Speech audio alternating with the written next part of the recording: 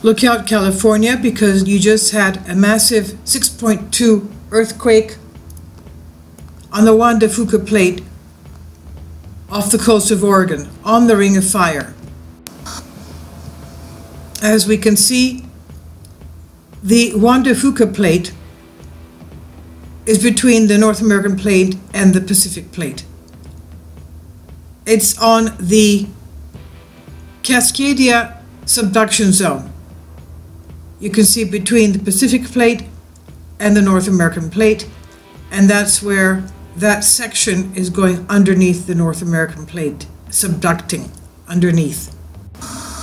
And as we can see, for example, in the lower right-hand side of this image, you can see how magma is being pushed up and coming out of a volcano there. I think that's just about Mount Hood. And you have the Rocky Mountain ridge of mountains. You also have all these numerous volcanoes on the west coast. Frightening how many they are. And that's a result of the plate's subduction underneath the North American plate. And this is where we have today's 6.2 earthquake in Bandon, Oregon, together with the two little earthquakes, 3.5 and 3.2, again off the coast of Oregon. So it's basically an earthquake swarm. Again, part of the Ring of Fire.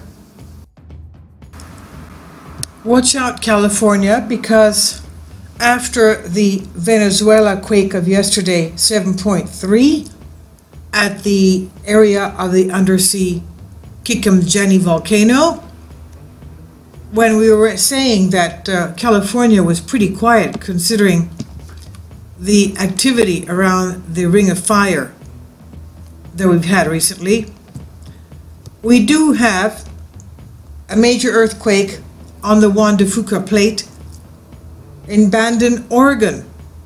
This thing here at around 9:31 in the morning, but it was accompanied by smaller quakes, as we can see here. 3.5 at the same location at the Juan de Fuca plate, and the 3.2 about an hour and a half later after the big one. And again, also we have a 2.8 Cannon Beach, Oregon. So it's in the same area. And we also had, of course, this area here is Yellowstone. It's a supervolcano. That's not good. But let's concentrate on this. This is on the Juan de Fuca plate. As we see here, the earthquake that took place today, the big one, was around this area right here. It's the smallest of the Earth's 13 major tectonic plates, as it says, bound by the Pacific plate to the southwest and the North American plate to the east. New plate material is formed along the volcanically active Juan de Fuca ridge. So this is also a volcanic ridge. Okay, Juan de Fuca ridge spreading outward from its ridge to either side. Along the eastern boundary, the plate is pushed or subducted beneath the North American plate. And the Endeavour Ridge will be home to one or possibly two sites with the, okay, they have the seismographs there. And now,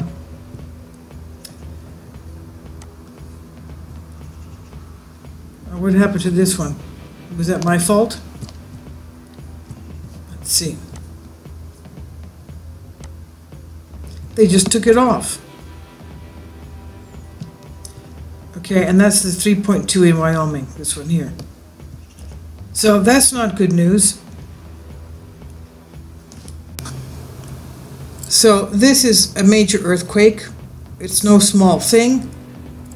And I'm also worried about what we saw in Wyoming, of course. The 3.2.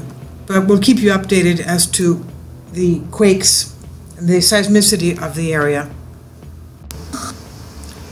Now, this is a very important area. As we can see, there's a number of Cascadia volcanoes on the west coast, from Canada, British Columbia, all the way through Washington and Oregon into California.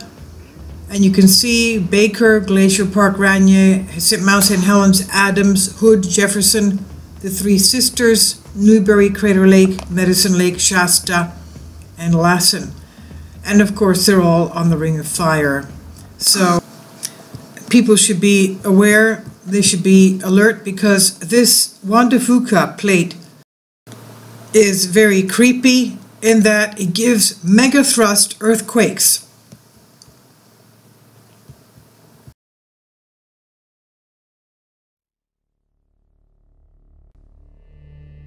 Kindly support by contributing to my Patreon account. You'll find it in the description box below. Thank you.